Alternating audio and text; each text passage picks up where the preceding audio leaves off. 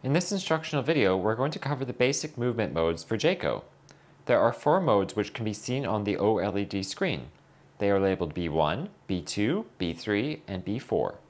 To cycle through modes, press the accessibility switch that is connected to JACO. I have a blue butterfly switch near my joystick, but yours can be any kind of switch that works for you and in any position you prefer. When JACO is installed onto your power chair and turned on for the first time, cycle through modes until you find B4. When you're in B4, press and hold your switch to move JACO to the ready position.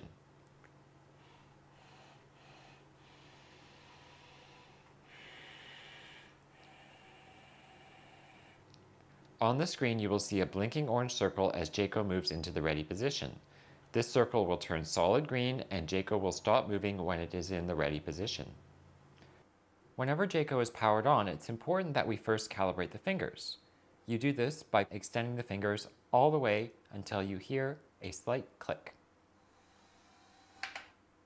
The fingers are now calibrated and ready to be used. Okay, now we're ready to begin moving JACO. Press your switch until you're in mode B1. B1 has controls for translating JACO left, right, forward, and back. Press your switch again. B2 allows you to change the height of JACO, as well as do wrist rotation.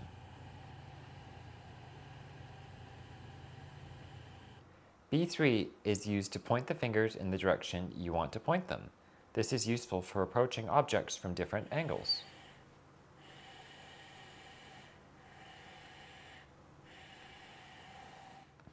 While moving in this mode, the center point of the hand will not move or will only move slightly. B4 is finger mode. Finger mode can move either 2 fingers at a time or all 3, which can be an important distinction depending on the task you are attempting. The last thing we need to do is learn how to put JACO into the retracted position. Cycle through modes again to find B4. Once we're in B4, press and hold the switch until JACO moves to the ready position.